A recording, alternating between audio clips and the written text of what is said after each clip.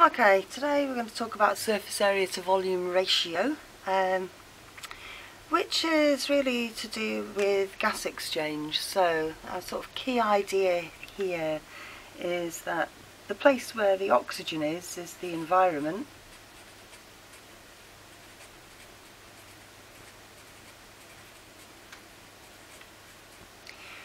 that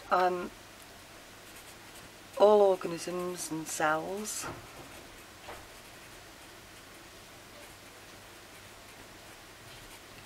need oxygen for respiration, particularly aerobic respiration.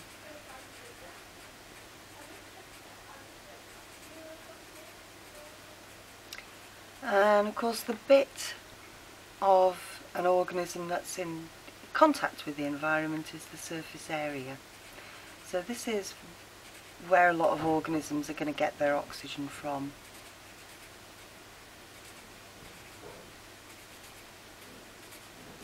So the surface area of organisms is in contact.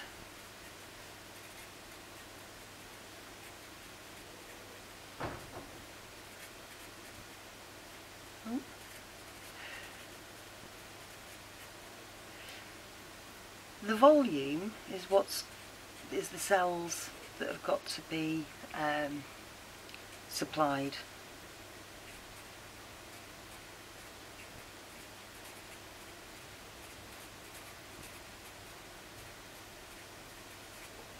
So if we think about a little unicellular organism. So a unicellular organism, something like amoeba,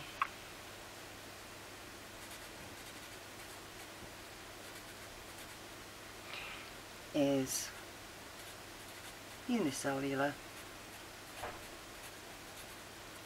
and it's got a real lot of so it's got lots of surface area,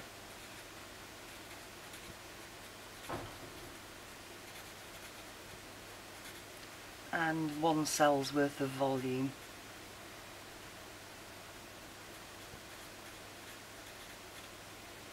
So that's great. So it's got masses of surface area in relation to its volume, and also it's only a teeny tiny distance to the middle, so if you're diffusing all the way across your surface,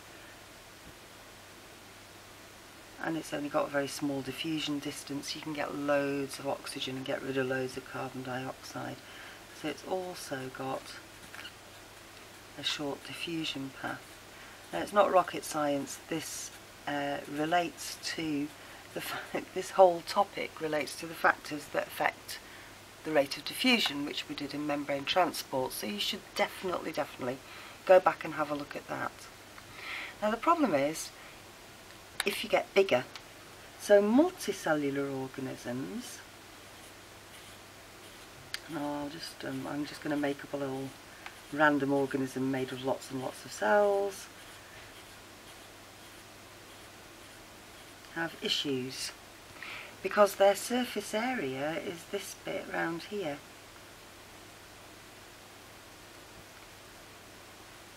And although it's certainly a bigger surface area than my little picture of my amoeba, it's got an awful lot of cells to supply. And to compound that, the diffusion distance is bigger, to the very middle. So I'll do them in a different colour actually, multicellular organisms. And I haven't even talked about ratios yet.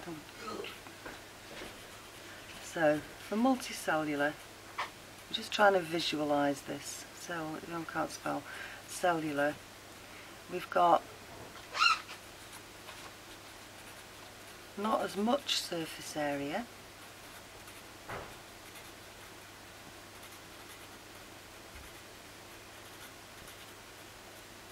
in relation to volume, and longer diffusion paths.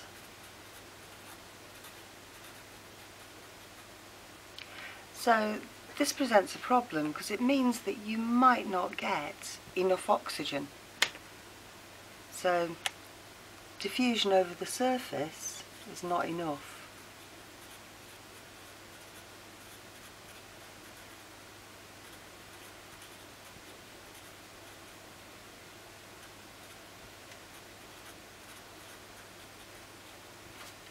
Insufficient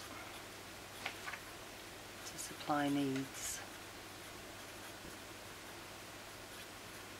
Now, you can notice what I said over here. It's the surface area in relation to the volume of cells that we've got, and that we can express as a ratio. So, calculating your surface area to volume ratio. Now then, I know that, well, I've been informed that in maths you can't have decimal points in a ratio, but what we're interested in as biologists is how that relates to each unit of volume. So your surface area is always going to be to 1. How we calculate it then is you just divide the surface area by the volume. This gives you your answer, whatever that is, which is your number over here. So if we were looking at, so when we did, you'll have done something with maths blocks with your teacher no doubt, and we made cubes, didn't we? So we had cubes that had one mass, made of 1 mass blocks, and then we had I won't do them all. Let's say you had a cube made of 3 mass blocks.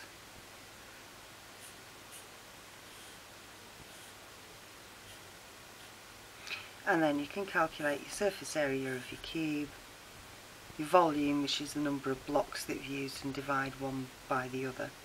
So for one block you get 6 units of surface area to every one volume. For the 3 by 3 block you've used 9, 18, 27 blocks, so that's your volume on the bottom, but you've got a surface area of 9 times 6, and that gives you a surface area to volume ratio of 2 to 1. So if it was 3 blocks,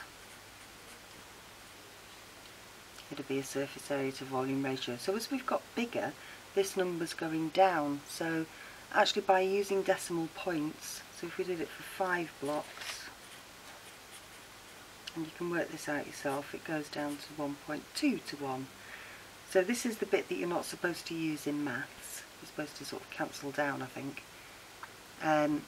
But if you just do the division sum, it actually shows you the relationship per unit of volume, how much surface area you've got per 1 unit of volume. So as you get bigger, that gets smaller, which means that diffusion over the surface is insufficient. Now, in real life, evolution has resulted in a number of organisms that have some adaptations to be multicellular, but just do diffusion over the surface. So this is, remember, this is a module, a little unit about adaptations for gas exchange.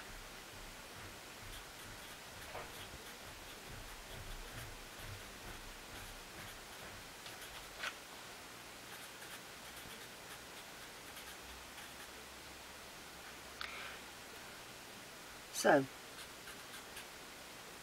you can be thin and flat. So, my lovely example is the flatworm. It's one of my favourite mini beasts. They're kind of shaped like that.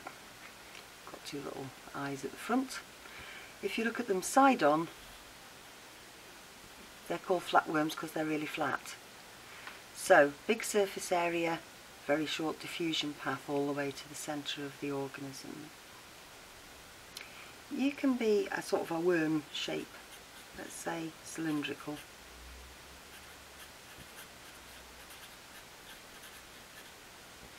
And again, you know, sort of earthworms are long and cylindrical. If you looked at them end on, they'd be sort of round. And again, you're minimising diffusion distance, maximising surface area.